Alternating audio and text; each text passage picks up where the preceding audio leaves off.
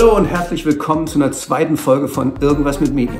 Wenn du dich immer schon mal gefragt hast, warum Leute irgendwas mit Medien antworten, wenn sie irgendwas mit Medien machen, bist du hier genau richtig.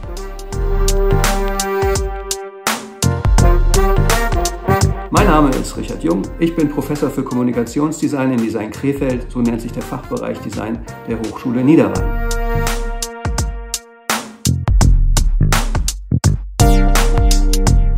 Wenn es um irgendwas mit Medien geht, liegt es erstmal ziemlich nahe zu erklären, was Medien eigentlich sind.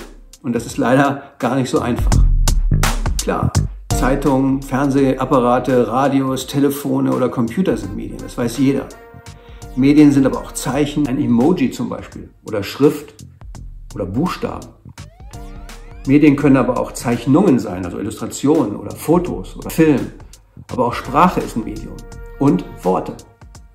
Auch dein Gesicht, dein Körper, genauer deine Mimik oder deine Gestik, also das, was du mit deinen Händen machst, hilft dir dabei, irgendwas auszudrücken und irgendwas mitzuteilen und ist demnach ein Medium. Das bedeutet alles, ob natürlich oder technisch, alles, was dir dabei hilft, etwas aus deinem Innern der Außenwelt mitzuteilen, ist ein Medium.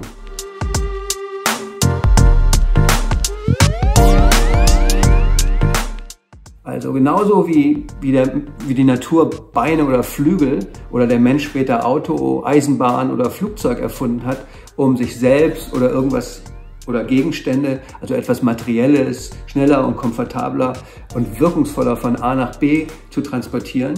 Genauso nutzt und erfindet der Mensch immer wieder neue Medien, um etwas Immaterielles, also etwas Geistiges, etwas Erdachtes, immer schneller und wirkungsvoller von A nach B zu transportieren, zu vermitteln.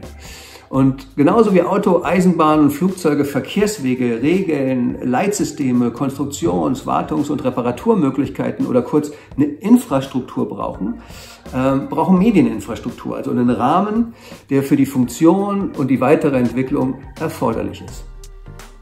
Diese Infrastruktur bildet heute vor allem das Internet, also genauer das World Wide Web und die sozialen Medien, die in den vergangenen Jahrzehnten zu einer sogenannten Medienrevolution geführt haben. Das bedeutet zu einem enormen, schnellen, unkontrollierten Wachstum der medialen Übertragungsmöglichkeiten von A nach B geführt haben.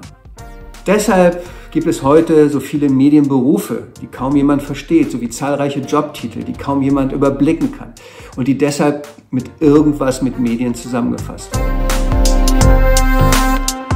Halten wir also fest, alles, wirklich alles, was etwas Immaterielles, etwas nicht stofflich Existentes, etwas Geistiges, Ideelles, Erdachtes vermitteln und transportiert, etwas aus deinem Innern nach draußen bringt, zu anderen Leuten, zu anderen Menschen, ist ein Medium. Medien waren zuerst eine Erfindung der Natur, damit Lebewesen sich untereinander verständigen können. Pflanzen mit Bienen zum Beispiel. Und später immer neue technische Erfindungen des Menschen, um die Verständigung, das Verstehen von Mensch zu Mensch oder mit vielen anderen Menschen und übrigens auch immer öfter, um die Verständigung zwischen Mensch und Maschine zu verbessern, erfunden werden. Verständigung und gegenseitiges Verstehen nennt man auch Kommunikation. Aber dazu mehr in der nächsten Folge von Irgendwas mit Medien. Jetzt erstmal vielen Dank fürs Zuschauen und tschüss, bis zum nächsten Mal. Und nicht vergessen zu abonnieren, um keine Folge zu verpassen.